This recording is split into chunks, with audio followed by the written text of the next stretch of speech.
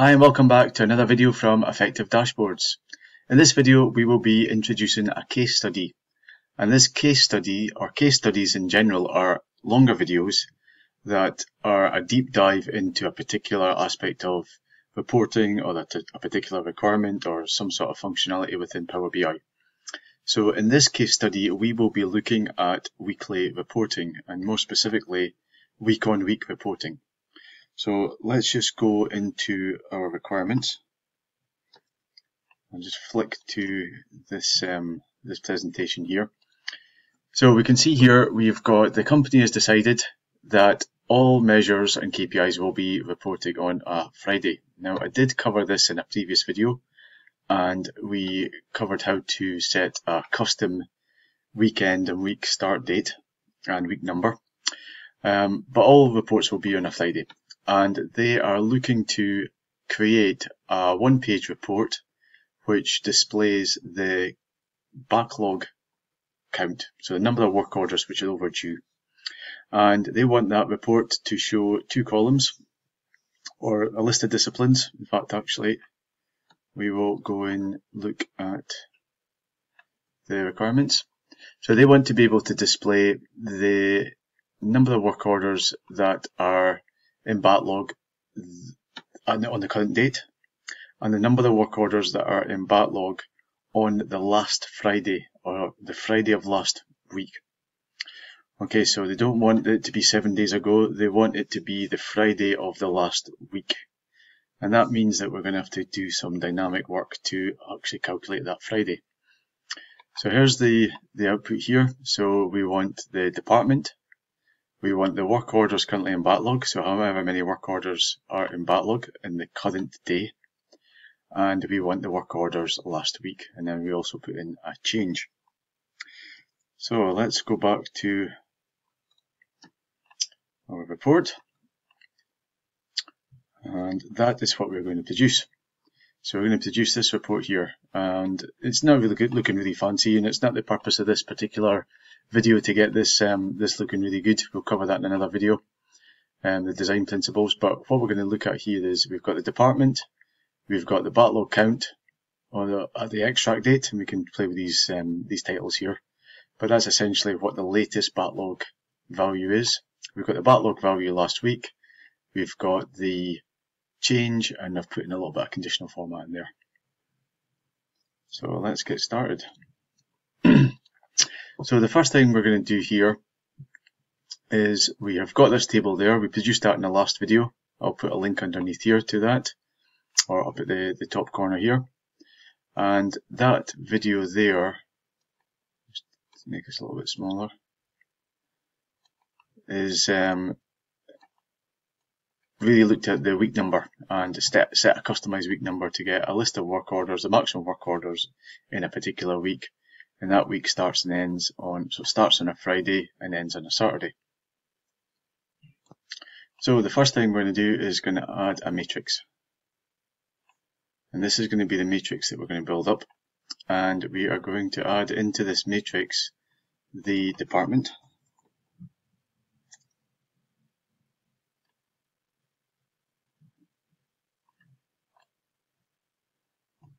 And that's going to be the row, and we're going to add in here the backlog count.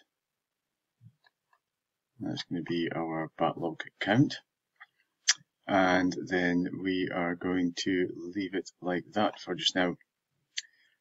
Okay, so the next thing we need to do is look at creating a couple of new measures. So let's add another visualization here, a table, and I'm going to add in the date,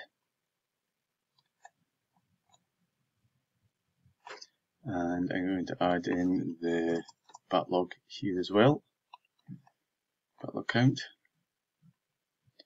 and I'm going to add in the week start date, which and a week number. In fact, actually, no, that's going to be enough. Okay, so what we need to do here is in the For each one of these columns, we need to be able, or for the other column here, which is going to be the backlog count last week, we need to go and find what the value here was for last week. And in fact, actually, that's the backlog count. It's actually the latest backlog count we need in here. So we've got a measure for that. Let's just go back and get that measure. And this is one that you can cover in a course that I've created. So I've created a course that talks you through creating this dashboard, and it talks you through a lot of these different measures here. And one of the measures we create is this latest extract. And this latest extract measure looks at the backlog count for the latest date that we've got backlog, or for the latest date that we've got in our extract table. So just to explain briefly the setup here, we've got a dates table, which is a continuous date list of dates, and we have got work orders. Now the work orders are split. A work order is essentially a document that explains how to go and carry out some work, and it's got a due date. And once that due date is passed, it is in backlog. So if we look in here, we've got two parts to this. The first part is all of the static data, so the data for that work order that never changes. So we've got the approved date, we've got some of the risk ranking information, we've got some of the failure modes and some of the reporting aspects of the work order. But for each work order, we've also got, and we can see this one-to-many relationship, fields which can change. So the status, the scheduled date, there's the description, a variety of different other fields that can change throughout its lifetime. And each day we take a snapshot of these values here, and they are identified by using the, extract date. There's a work order extract date, which should be here somewhere. There we go. Data extract date. Okay, so there's multiple data extract dates for each work order. So that's important because here we can see we've got the backlog count, and it's just counting all the work orders for every extract date. In our data set, we've got the month of March 2019, and it's counting up the sum of all of the work orders for every day in that month, which is not what we want. We just want to see the work orders on the last day of the month, which is this one here. Let's have a quick look at that. And it looks at this here. It looks at the latest extract date and then calculates the count of the work orders for that date. We've got an add 0 there just to stop it showing a blank if that is displayed on a card. Okay, so brief value there. This is covered in far more detail in my free course, which I'll leave a link to underneath. But we can now get rid of this work order count, and we've got the work order extract date. That's fine. So what we want to show here is the list of work orders for the previous week. Okay, so if we go now and pull in the day of the week, day of week name. So we can see here, this value here on the 31st of March, which is the latest date here that's been pulled in, is 682, and it's split across these different departments here. However, we want to actually report on this, in this column here, all of these values for the previous reporting week, which is actually going to be the 29th of March. Okay, we want to see the 29th of March here. If I just filter this here,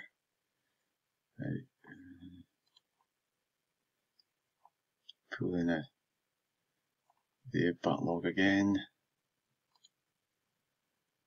Let's see this backlog figure. We can kind of mock this up. Backlog count, and I want to see the date in here. This is what I want to see. I want to see this value here being the date for the previous Friday, which is this one here, this Friday here, which is the 29th of March.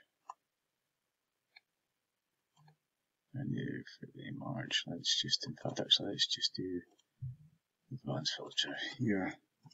29/03/2017. Okay.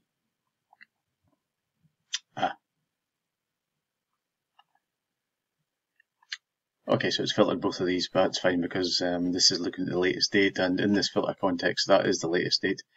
So, but essentially we want to see this value here and the latest value there.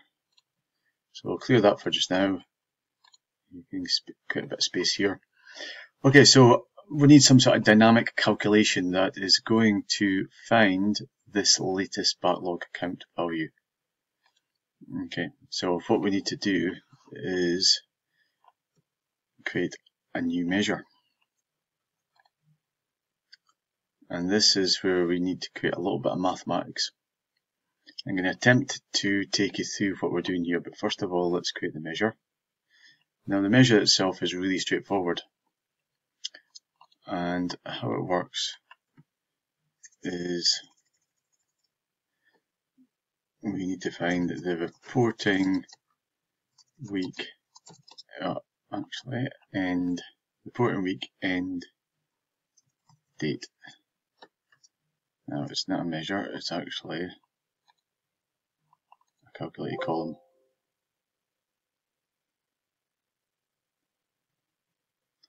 And it goes into the dates. So we're going to create a new calculated column here.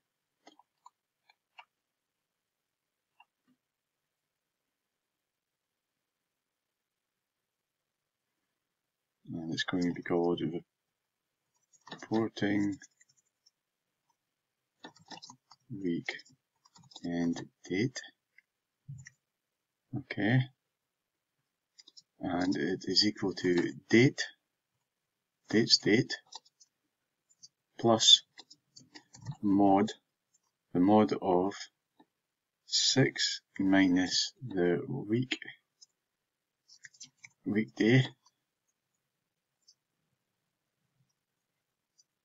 of the date's date and 7. Okay, so this is a simple little formula, but it's quite complex, so don't let its simplicity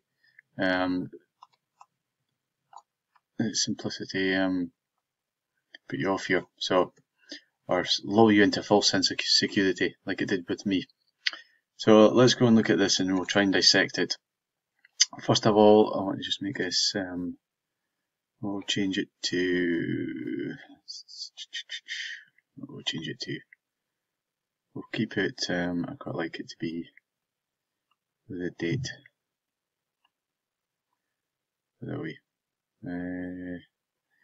Today. I'll just change it to that, that's fine. So we can see here that on this Saturday here, well on this Friday, we can see that the reporting date is the date of the Friday, and that's for this whole week. Okay, let me just extend it out here. So every day of that week, we can see that the report, so the week starts on a Friday, and the first day, or ends on a Friday, so the first day is a Saturday, but we're looking for the weekend date. So the weekend for this week is the 29th. And we can see that each one of these days here in the dates table is flagged as the 29th. And then when it rolls over to the next day, this one here, that's into April, and we've only got a couple of days in April, but that, even though these are dates at the end of March, the reporting week is actually the 5th of April, because that would be the Friday if that had continued down. Okay, so how does this actual report work? So let's go and flick over to this, or how does the formula work? There we go. Right, so let me just try and talk you through this. So the first thing we have got is, here's the formula here. It's the date plus the mod of 6 minus the weekday and 7. So first of all, let's talk about what a mod is. So a mod is explained here underneath here, and it's basically when the remainder after dividing two numbers. Okay, so you give it two numbers. So the Power BI function is mod, first argument, second argument, and you divide the second by the first. So mod 3 remainder 7 is 0, because 7 goes into 3 0 times with remainder 3. So mod 3 3,7 is 3. Now we'll come back to this in a second, the mod of a minus number. So first of all, if we just look at these ones here, so on the if our date is the 15th, which is a Friday, we want to then be able to, so the weekday on that is the 6th. Okay, so our week, this weekday function returns a day of the week for a given date. Okay, so we're going to feed this weekday function with the date's date field, and Sunday is the first day of the week, and then Monday, Tuesday, Wednesday, etc., etc. So Friday is the 6th day of the week.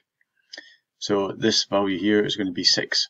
So the mod calculation is going to be 6 minus 6, which is 0, divided by 6, and 0 divided by 7, which is 0, the remainder 0, and we're going to plot. So this week ending date is going to add on 0 to this date here because it is the date. The 15th is the week ending date for that particular week. Now we'll skip this one, and if we go to this one here, because this is a negative and it's got a little bit of a special case. So if we go to the 17th, we want to know what is the week ending date for the 17th.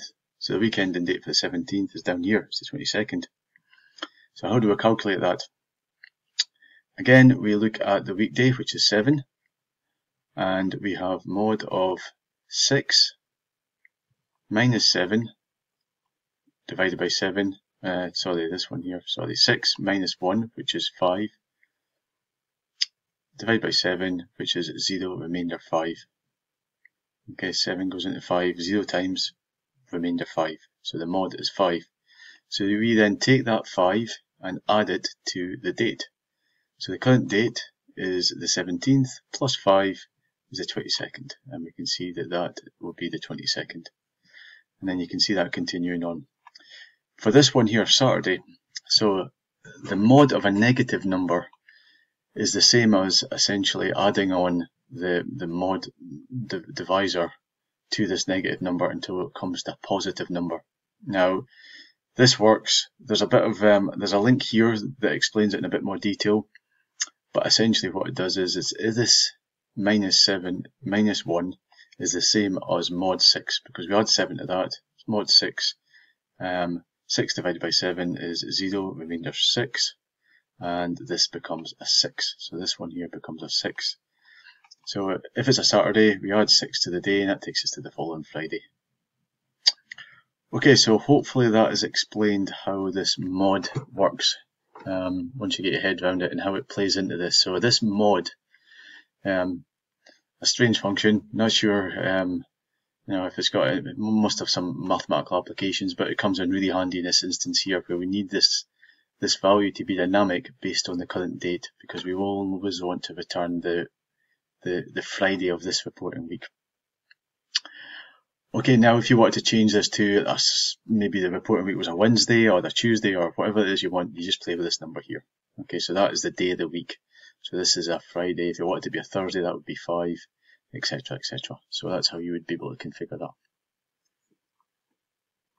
Okay, so back in the report now, and we have got this reporting end date, which we need, and now we are going to use that to create a new measure, which is going to be the backlog last week. So let's create a new measure here. And this backlog last week is going to look at that mod date, and it's going to return the backlog on that particular day. So let's start off by defining the measure. It's up at the top here. So backlog count LW equals. So we're going to start off by defining a variable, and this variable, in fact, let's keep it keep the code neat because there's going to be a little bit of so it's a latest extract date equals. So we need to get the latest extract date, or the latest date in the table, that extract table that has got some information in it. So we need to find the most recent one, and then we'll work back from there. So the most recent is we're going to use last non-blank, and it's going to be on the date table. Now the last non-blank, if we look at that, in fact again, let's keep it neat. It takes 2 arguments. So I have created a video which I will link under here for last non-blank. But if you go here, it takes 2 arguments. It's a column name and an expression, and the expression we want is backlog count. So we want to look through the. In fact, let's bring up that description again. Returns the last value in a column for which an expression has a non-blank value. So we're going to go through the dates value because we've got through the dates column, because we've got that relationship between the date and the work order variables table. We can calculate the backlog count, and it's going to return the date which has got the last date for which you can find the backlog count. And that is the first one we need. The second variable we're going to create is going to be the previous reporting week. So for each previous reporting week. Okay, so we're going to use calculate, and we're going to calculate the max of dates reporting end week weekend date, and that is going to be, we're going to calculate that for dates date equal to last extract date, which we just looked at, minus 7. Okay, so the reason we're going to add that minus 7 in there is because we want to get the last extract date for this particular date. We want to return this reporting date here, but then we want to subtract 7 from it because it's actually the previous date we want. So what we've done here is without that minus 7, all we've done is get the latest extract date for this particular date here, which is fine, but we actually want to get that date and then subtract 7. Okay. Next, we are going to return, in fact we're going to calculate the result. Before we do that, we're going to calculate the result. So the result is going to be calculate, and it's going to be the backlog count, and we're going to calculate the backlog count by filtering using the filter argument, where all dates, let's just tidy this up a little bit, dates date,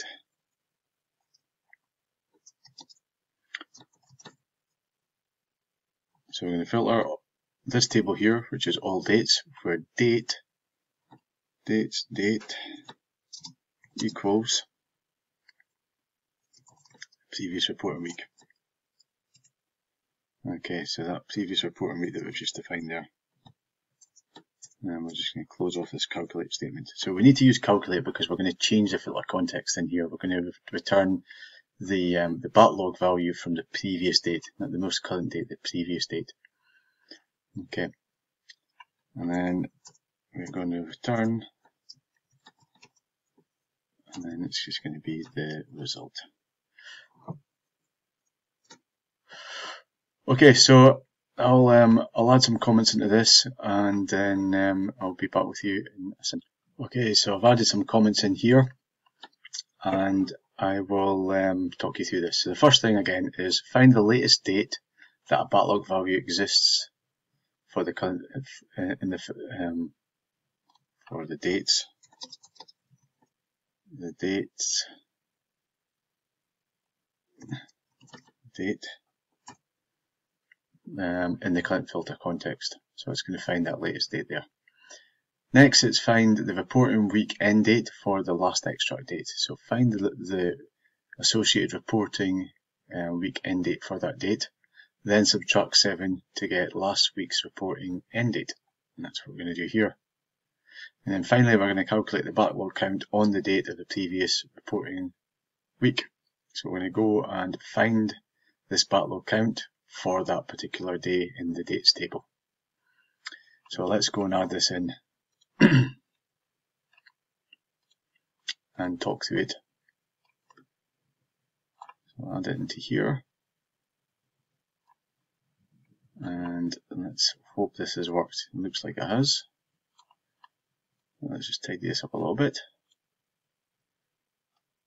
Right, so we're on the 1st of March. We can't get any data before that. So if we look at this date here, the value for this reporting week, which is Friday, this Friday here, Friday the 8th is the weekend, and that's what we've got here. The value for that whole week, for last week, is this value here. This value here. Okay, so that's the last reporting week date there. So it just sneaks in the 1st of March. We've got 693, and that is the value there for last week's reporting date. So let's move it forward a little bit. And let's choose another date here. Okay, so for this week here, starting on Saturday, so this is a week starting, or the week ending the 15th. The value for the previous week, we can see it there, is 701, and that is the backlog value here on the 8th, which is the value for the previous week. And then if we go to our most recent one here, we've got a value here, which is the current value on the 3rd of March, which is 682, which is up here. And the value for the previous Friday, which is the end of last week, is 686. And we can see that's the value there. Okay, so let's pull this into our matrix. And here we can see that value there. Okay. So this is, we don't need this anymore, we just needed this to really verify it. So this is how we calculate the previous week's value. Okay, so we've got the current week's value, which is the most recent extract date, and we've got the previous week's value, which is the Friday of the previous week. Okay, so hopefully that's been useful for you. So next we will go and add some conditional formatting. Okay, so I've deleted this table here. And if I go now, and before we add conditional formatting, I want to create the difference. So it's just a simple measure here to calculate the difference between these two values here.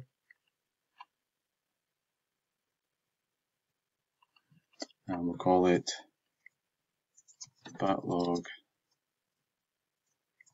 count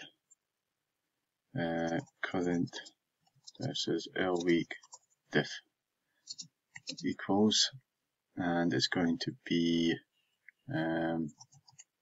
backlog count latest extract, backlog count latest extract date minus backlog.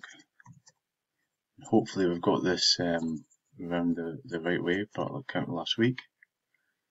So let's just double check this. So we've got, this has gone down by 1.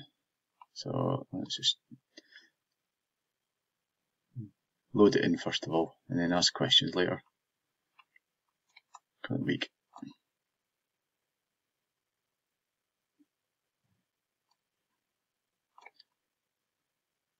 Yeah, it's gone down by 1. Last week it was 25, and this week it is 24, so it's gone down by 1, which is good.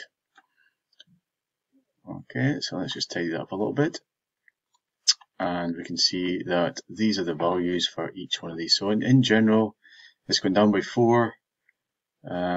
They've gone down, they've gone down, they've gone down.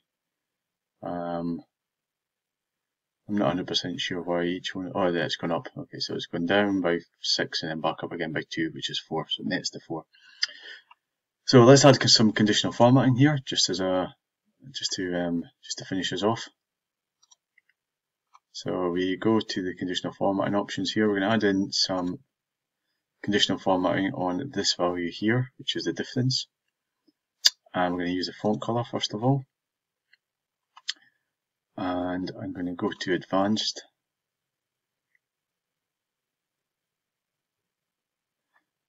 And I will soon be releasing a video on Udemy. I'll leave a link underneath if it's published. And that video is going to talk you through conditional formatting and a deep dive into basic and advanced conditional formatting. But for just now, let's just add this in. So we're going to use some rules. And we want it to be read if the value is greater than 0. If greater than or equal to 0 and less than or equal to, we put in here maximum, we want that value to be red. And we'll just select a red colour there, that's fine. So now we can see if it's 0 it's red. We could actually just put it greater than 0, but let's leave it at 0 for just now. For no change. In fact, actually, just quickly change that. Greater than 0. Okay, so we want to highlight that there. So it's kind of highlighted. Let's change the format of this this table. I would normally spend a bit of time doing this, but this is change it to minimal. You can see it's slightly better there. You would change it, but what we will do is add some icons as well to highlight it even further. So we will go to the icon section of the conditional formatting at the bottom here. And I'll add in some icons to begin with, but we're going to change those. And we are going to add in our own custom conditional formatting. Backlog count. We're going to put the data to the right, center to the middle. And we are going to use some rules here. So the first one is if it's greater than 0 and less than, I'll put in max. So max is basically just the highest number you can get. Then we are going to make that, if it's greater than 0, yeah, it's gone up, so we're going to put an up arrow. And then if it is, so let's just see if that's worked first of all. Yeah, so it's gone up. In fact, actually, that's all it would do. If it's gone down, we're fine. If it's gone up, then we will just leave it as it is. And we could sort that out and stuff like that. In fact, I'll show you. I would just leave it like that because I like the idea that you just see the values that have gone up. If it's gone down, we're not too interested. But if you did want to put others on for it going down as well, here is how you would do it. Pretty straightforward. Go back to conditional formatting. Go to select the field, the measure you're interested in. Go to advanced options, and then in the advanced options, we will add a new rule, and this one is greater than or equal to 0 and less than or equal to, or we'll put in minimum, less than or equal to minimum and greater than or equal to 0, so it's anything above 0 basically, then below 0. Yep, and we will put a down arrow to say that it's gone down. There we can see, but it kind of subtracts from this one here, I think. Anyway, okay, so I think that is all I am going to cover for this case study. Hopefully you found it useful. I know it was a business requirement that I had to solve recently, and one that is really useful for short-term reporting. What was the previous week? What was the backlog just now? And how's that compared to the value at the end of the previous week? And that dynamically changes each time we've got new data, and for each day.